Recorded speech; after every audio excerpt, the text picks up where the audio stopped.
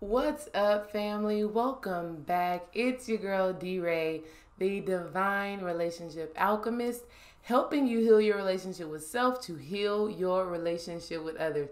I am back with another one, a major one, right?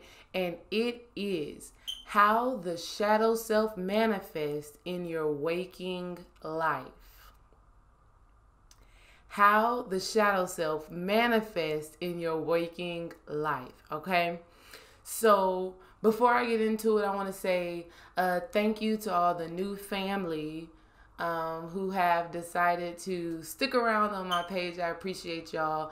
I want to say thank you for joining the Love Live Life family. I appreciate that as well. Thank you to all the content creators, Moog, Travis Mages, My Love, Dreamwise, I Love Live Life. Thank y'all so much. Thank all of you in all the roles that you play in helping raise my consciousness and then the consciousness of the collective. All right. I appreciate that. Right. So back to the topic, right? How the shadow self manifests in your waking life. Y'all, I've been doing so many live videos. It's like I done forgot how to record. Anyways, let's keep going. So, the movie Us came out. Made a video on the shadow self. Basically, I made a video describing what Us was actually talking about, which is the shadow. If you have not seen that, go and watch that. After Us came out and Nipsey Hussle, okay, I don't know what's going on. Whatever, let's keep going. And Nipsey Hussle made the transition. I made another video talking about the shadow self.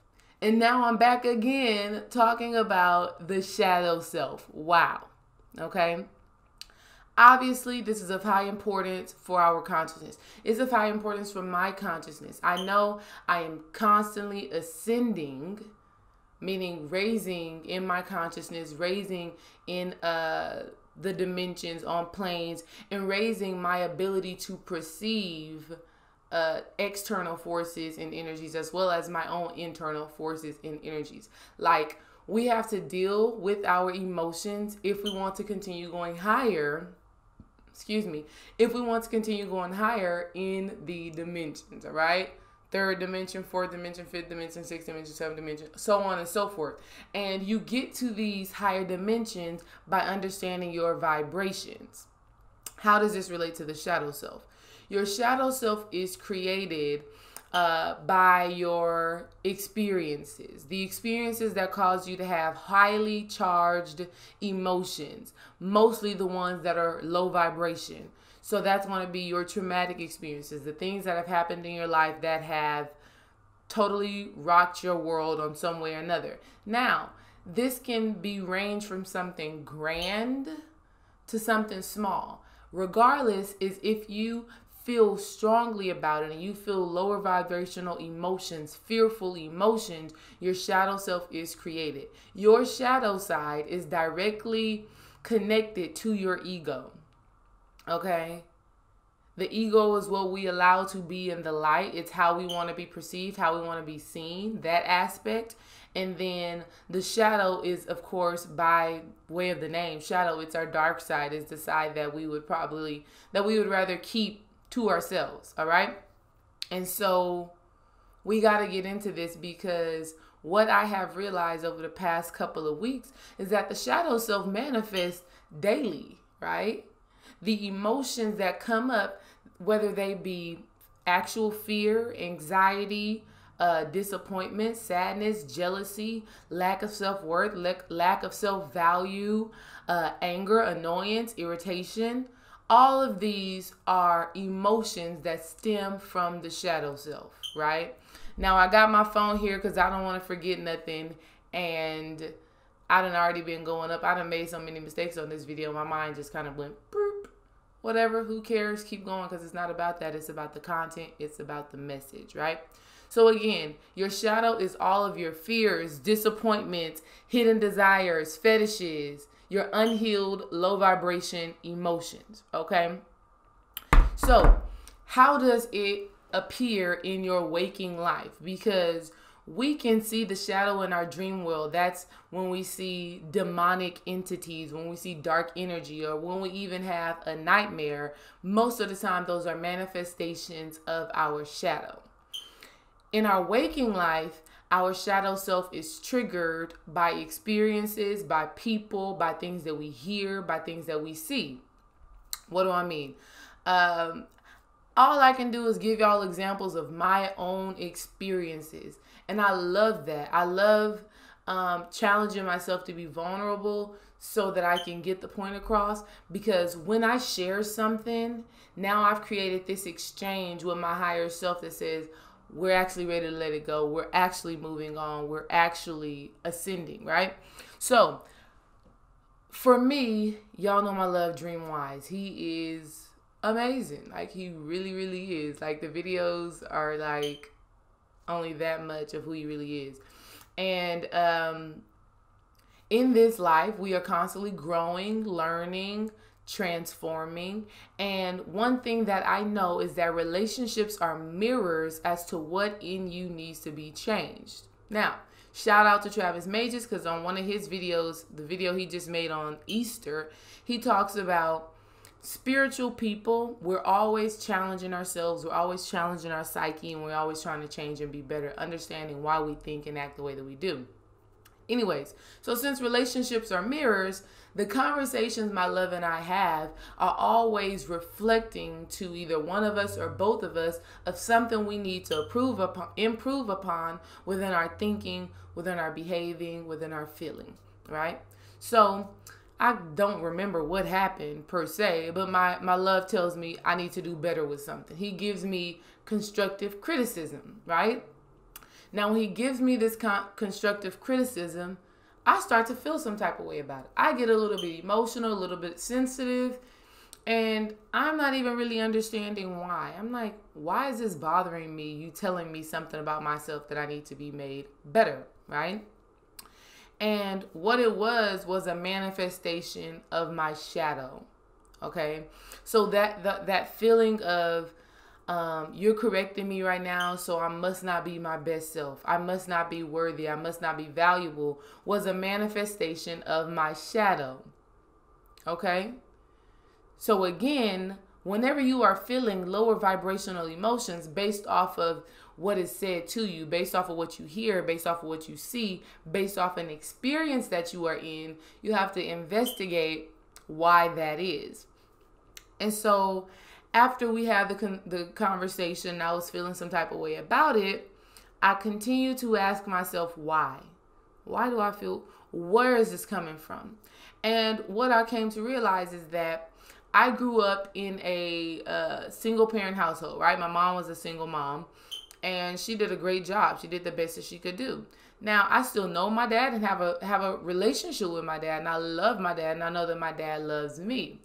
How I created this shadow of not being able to be constructively criticized by a man that I love was because my father wasn't in the house like that. So whenever we were spending time together, it was all ice cream and bubbles. I can't do no wrong, okay? I can't do no wrong, right? My daddy's not trying to correct me. We seeing each other every other weekend. He's not trying to correct me. He's just trying to have fun, right? And so because I never had that as a kid growing up, in this situation, I felt like when I was being corrected, like a piece of me was dying, or like I wasn't as valuable, I wasn't as special, or I just wasn't the great person that I know I am, right? Because you're having to correct me. I must not be all of that. All right? But in our reality, that's not true. That's a manifestation of my shadow. And this is how you know your shadow is directly connected to your ego. Because your ego is what feels some type of way about being constructively criticized, right? Your ego is like, no, if you're telling me something about myself, then that means a part of me has to die. And if it's coming from a place of love, then okay, that part of me has to die. I got to let it go because I want to grow.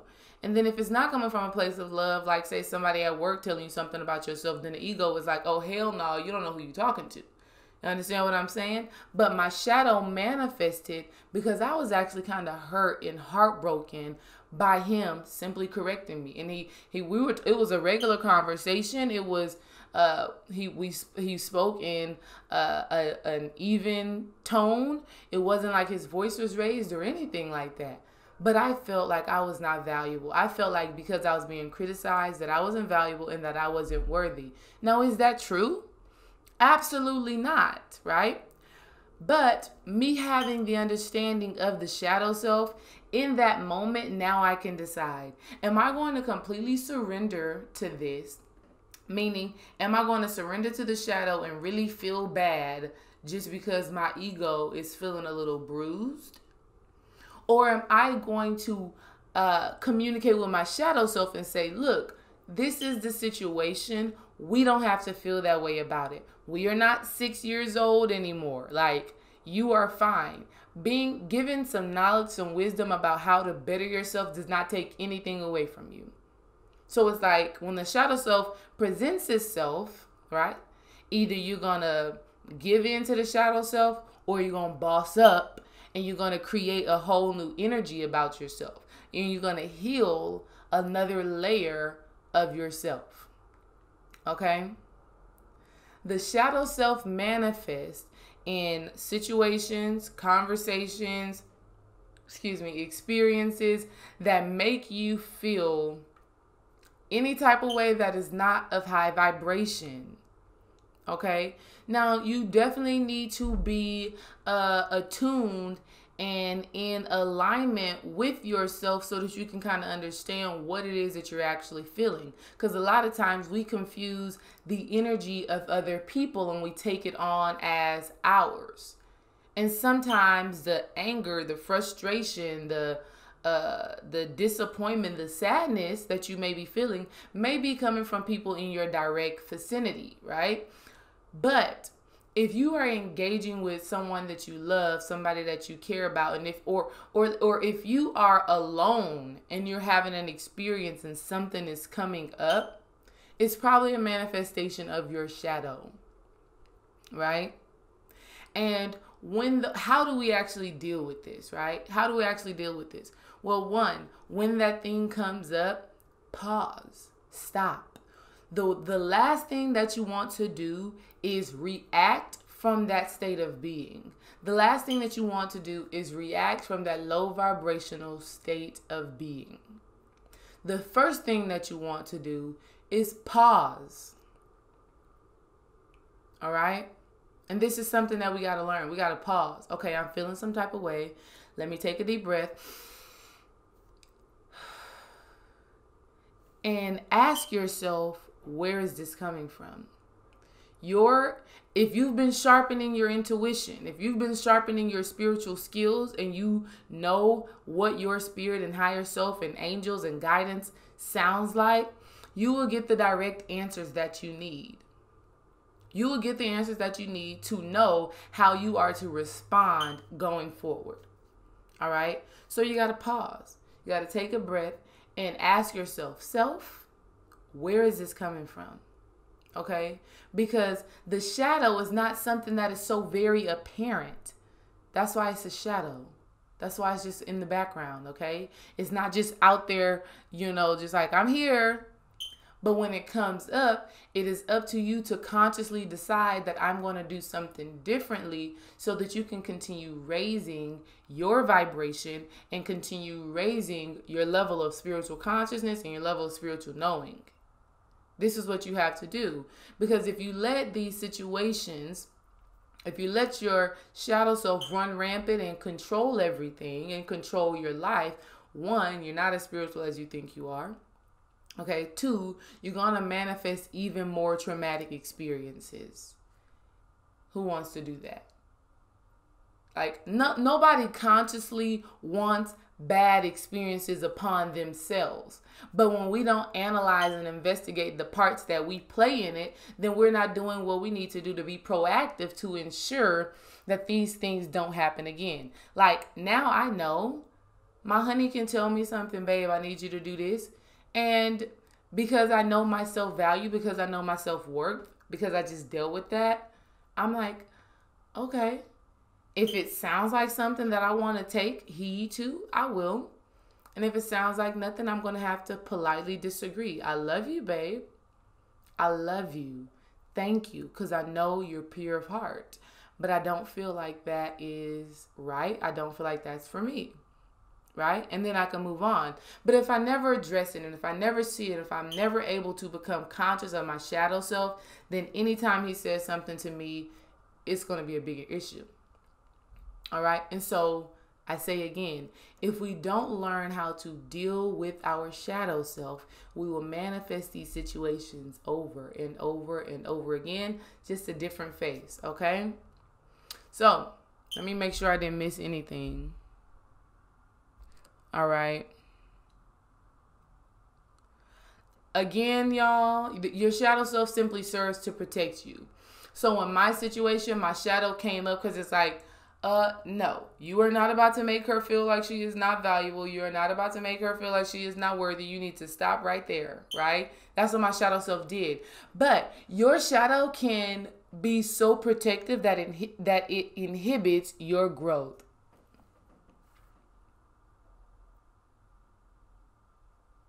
I just had to stop and pause right there because that's the main issue. Hell, I'm trying to grow, right? I want to be made better. So if I want to keep on taking things personal, right? And I'm just using myself as an example. You put yourself in your own situation so that you can understand, right? If I want to continue growing, if I want to continue getting better, I'm going to have to tell my shadow self, chill.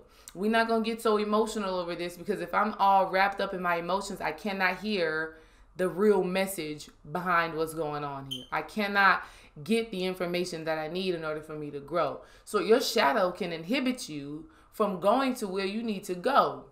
That's why you got to address the shadow. That's why you have to recognize and realize when it comes up. It could be something so simple. It could be somebody at the store, I don't know, said something to you or cut you off in a parking lot. You mad as hell. You want to fight. What you like? What like you really taking it personal that this person cut you off? They did that because of you, right? They just don't like you, so they just cut you off, and now you're taking it personal. So when you're able to stop and think like that, like I had to stop and think, my love is not telling me this about myself because he wants to hurt my feelings, because he intentionally wants to devalue me. Like that's insane, right? And so a shadow self that goes unaddressed is insanity. It really is. Like, I don't understand people who still have road rage. Like, I just understand it's not about me. Like, if you're mad in the car, you're just mad by yourself. Okay? That's your shadow self. All right? So, it manifests by way of low vibration emotions. When these low vibrational emotions come up, and that's not to say you won't experience sadness and things like that, like a crazy experience happening with a family member and things like that. That's totally normal. But when it's a growth moment, when it's a test from spirit, you need to step up. You need to step up. You need to let your shadow self down. You got to pause, ask yourself why, and understand where this reaction stems from. How did you learn to react and feel the way that you do in these different situations? This is how we grow. This is how we evolve. All right? Subscribe to my YouTube page if you have not already. Stay on the lookout for the launch of my website so that you guys can start booking your consultations and coaching sessions and all of that other lovely stuff you're going to get from me, your girl D-Ray, helping you heal your relationship with self to heal your relationship with others. Peace.